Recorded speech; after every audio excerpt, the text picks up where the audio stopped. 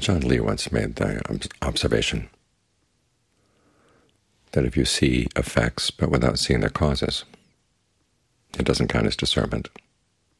Or if you see causes without seeing the effects, that doesn't count as discernment either. You have to see them together, understand what comes from what, or what leads to what. Because that kind of knowledge is useful. You can do something with it. In other words, you can get your actions more skillful, which is what the practice is all about. When the Buddha set out his basic teaching, it was the Four Noble Truths. Cause and effect, skillful and unskillful. Skillful causes lead to the end of suffering. Unskillful causes lead to suffering. And he gave some general explanations as to which kinds of causes, which kinds of actions lead to suffering, which ones lead away. But you have to learn how to observe them in yourself for it to really hit home. Otherwise, there are lots of things we like to do, and we can tell ourselves that they lead to all kinds of nice consequences because we like them. We turn a blind eye to a lot of things that we're actually creating with our actions that we like to do. And there are other things that we don't like to do, and we can give ourselves all kinds of reasons for not doing them, even though they might actually lead to something skillful.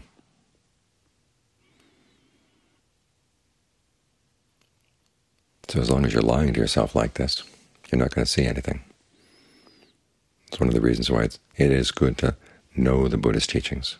There are a lot of people who feel they can simply close their eyes and be in the present moment, and that's all they need to know, and that the texts are kind of useless. But then you can be swallowed up in delusion that way and not know that you're deluded. And you can go for years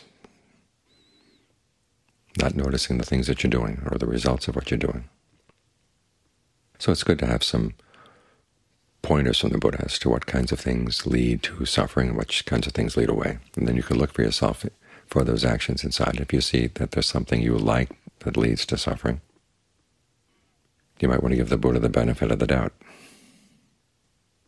Try giving it up for a while. And that's for things you don't like to do, but he says these are going to be good for you. You bite the bullet and say, well, give it a try. This is what conviction is in the Buddhist teachings.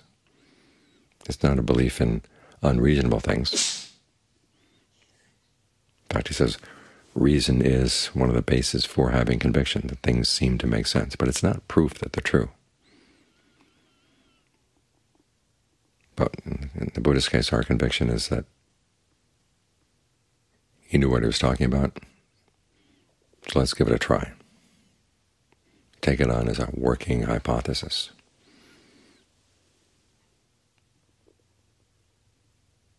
And then look at your actions. How do they measure up against what he has to say? In this case, you're borrowing his discernment for the time being.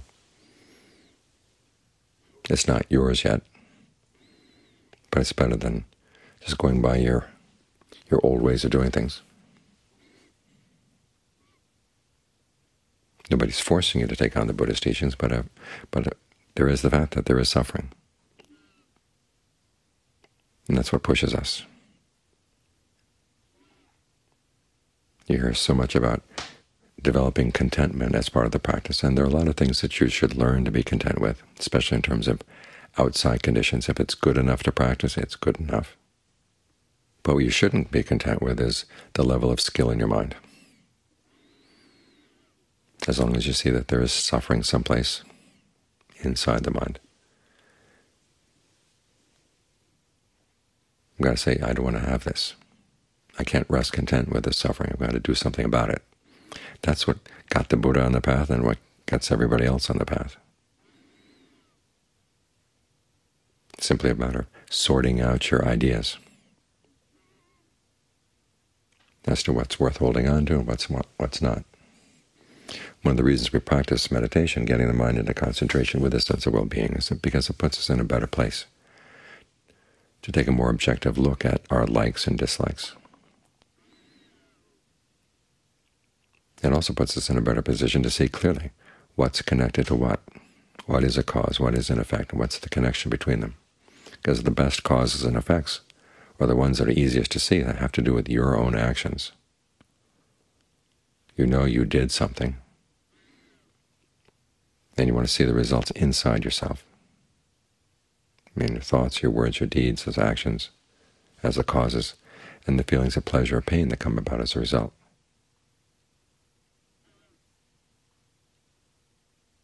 You see this in academia. Writers in academia tend to like to talk about themselves more than they talk about their topic. When I did the textbook, The Buddhist Religions, one of the criticisms that came from the readers was that where are the discussions of who says what, whose interpretation is what, and who argues with whom? In other words, they wanted to talk about the field of Buddhist studies rather than talk about Buddhism.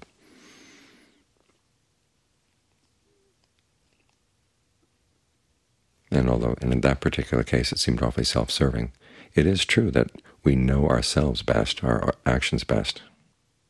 The best things we know, are the things we know most clearly, are what we do. So the Buddha gives you some instructions. Do this. Focus on the breath. Stay with the breath. Breathe in a way that's comfortable. Breathe in a way where you're sensitive to the whole body. Try to breathe in a way that gives rise to a sense of fullness and refreshment.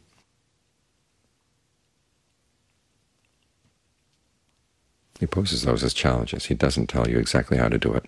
John Lee gives some pointers on how to think of the breath energy to help develop a sense of breathing that's comfortable, and also to develop the ability to allow that sense of comfort to spread and fill the body.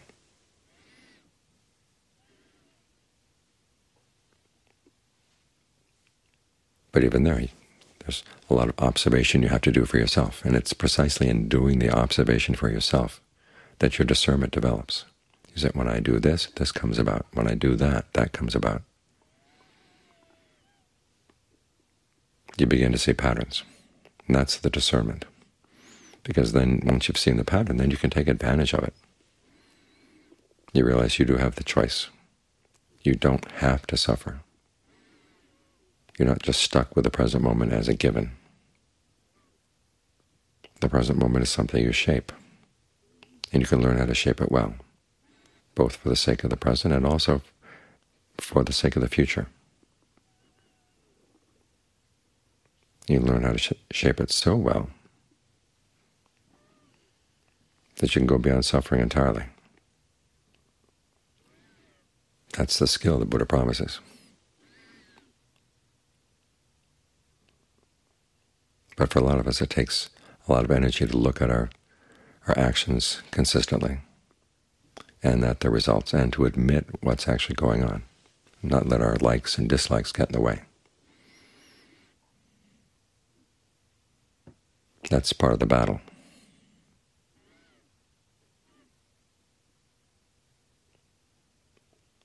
But it's when you begin to realize that a lot of your likes and dislikes are lying to you. In other words, they're things you like to do, they're fun to do, they're entertaining, they're interesting, but they're going to have a bad effect.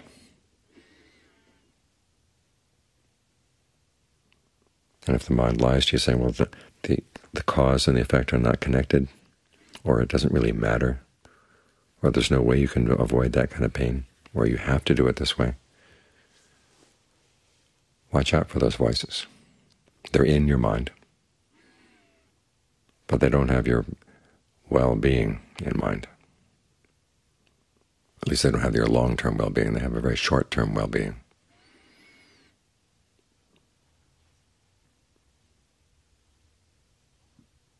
But when you realize the mind is lying to you,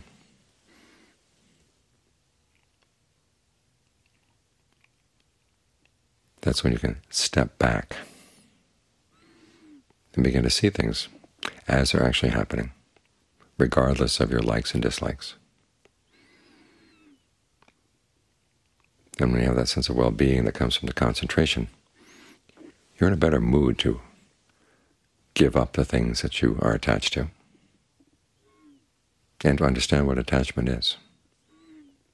And we had a little bit of discussion this afternoon on the topic. Attachment and affection are not the same thing.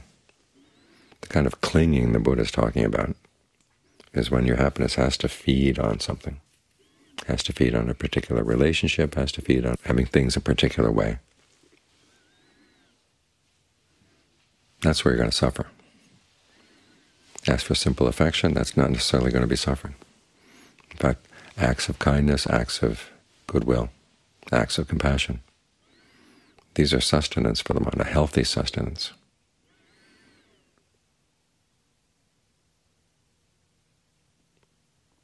But you want to focus on them as your sustenance rather than on the relationship or the other person or the other, or the pet, or the having things a certain way.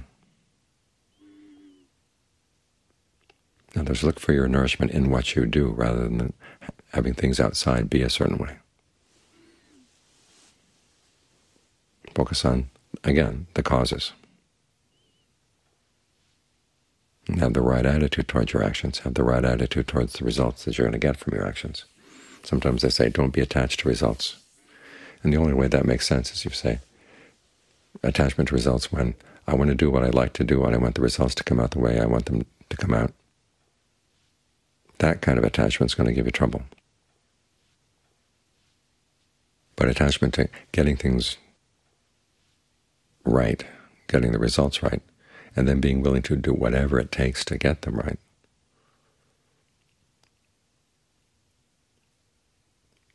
that's a good attitude to have to the outcome. Because after all, this is what discernment is all about, knowing what gets good results, and being wise enough to do what's needed to get those good results.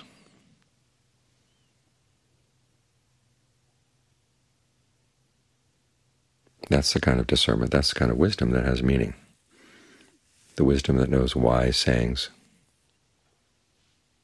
or abstruse teachings. Can often be very meaningless if it doesn't make a difference in what you're doing, if it doesn't make a difference in learning how to be less harmful, learning how to be more skillful. The measure of your discernment is in your ability to get the good results and all the activities of the mind that go into that. Virtue, concentration, in addition to figuring things out, and also figuring out the obstacles in the mind, the likes and the dislikes that get in the way of doing what's right. All of that counts as discernment, the kind of discernment we're working for. The discernment that really does make a difference in our lives.